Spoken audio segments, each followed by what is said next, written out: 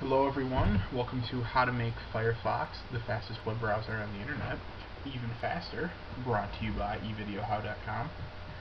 And I know I haven't made a video in a while, it's been probably about a month, but I just got back to school, I'm moving into a new place, and I really didn't actually have internet until about a week ago, so sorry, I've been trying to get to this, just hadn't yet.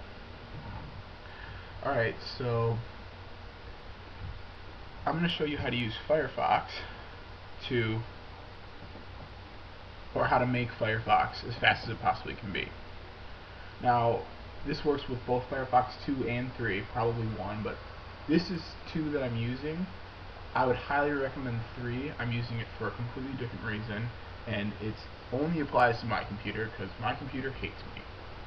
So what you're going to do is you're going to open up Firefox, and in your web address, you're going to type about ;config.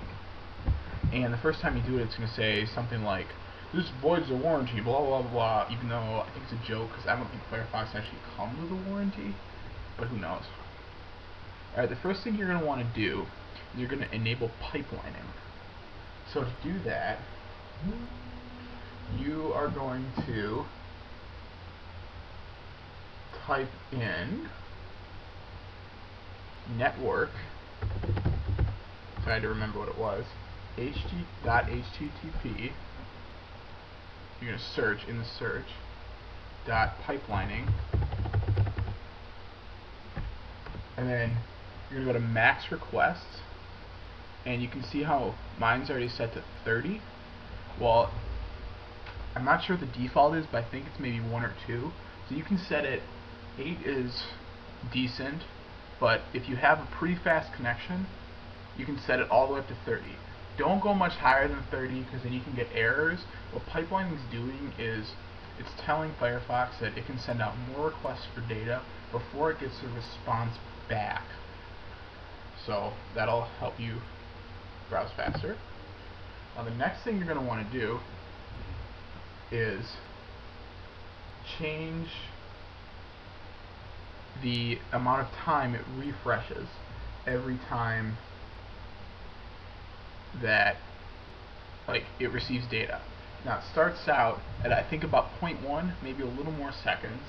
So you're going to want to change that to higher, because otherwise it's going to keep trying to refresh and it's going to waste your data, or basically your internet speed. So what you want to do is you're going to want to search for content.notify. I spelled that wrong.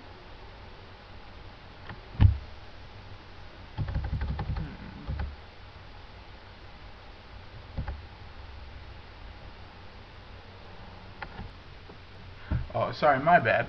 I forgot I deleted it so I could show you how to do this. So what you're actually going to do is in the empty space, you're going to right click, go new integer, and you're going to name it content.notify.interval as your name, and you're going to enter an integer value of 500,000.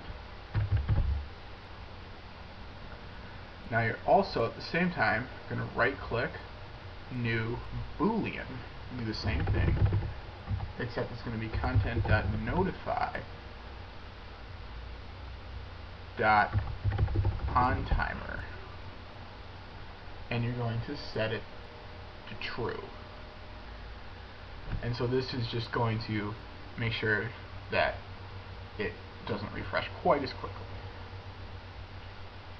Now, the next thing you're going to do is you're going to want to make Firefox load a little bit faster, because currently the default setting is every after 0.75 seconds of not moving the mouse, Firefox enters like an interrupt type mode, which makes the interface a little bit less responsive, but tries to load more quickly. The problem is that reduces the performance slightly. And so what we're going to do is you're going to do a new integer, right click, new integer, and this one's going to be called content dot switch dot threshold, and you're going to put in a value of 250,000. Press enter. Alright, the last thing that's really good thing to do is increase the cache size. Unfortunately, this is just going to use up more memory, so I would say if you're running Vista and you have 2 gigs or more, you're running XP, you have maybe 1 gig or more, then this is a really good idea to do.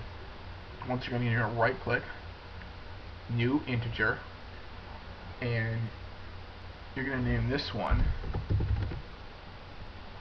browser.cache.memory.capacity, if I spelled it right, capacity, and you're going to turn that value to 65,536. If you don't know anything about binary, you're going to look at that and be like, why the heck would you pick that number? And the answer is, that is the maximum capacity for, I want to say 16 bits. I really hope that's right. Please don't kill me if I'm wrong. Okay, so just enter that, and you're good. So you can exit out of Firefox. Next time you restart it, hopefully it'll be a lot faster. Alright, thanks for watching this video, brought to you by eVideoHow.com. Remember to watch this video and all my other videos in high quality. Please visit my website at eVideoHow.com.